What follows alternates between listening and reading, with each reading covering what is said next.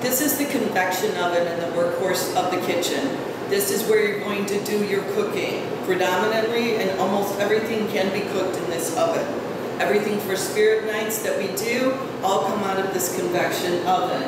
When you open it, you have to be careful that you do close it, and you do need to shut this door first and close it firmly.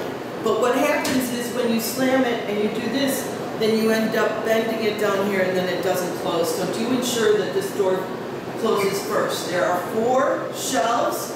Make sure that they are in the correct order again. And then we're going to note that this shelf is not good for anything to cook, and if it has foil on top of it, it will suck it into the fan and make a mess. So do not put anything with foil on the top shelf, and if at all possible, I do not use it to cook at all on. I use the next 3 shelves. When you do turn on the oven,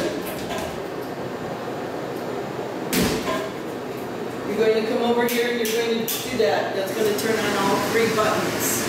It's going to turn on the air. Occasionally the light comes on, and otherwise it starts it.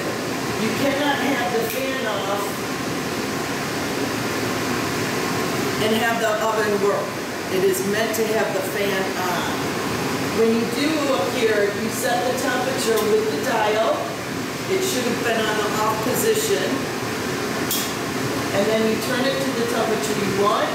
Should you want to double check it, hang this on a shelf and double check the temperature gauge.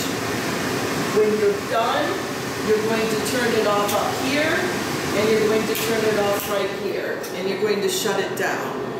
This timer does not work, so do not rely on that timer. Thank you.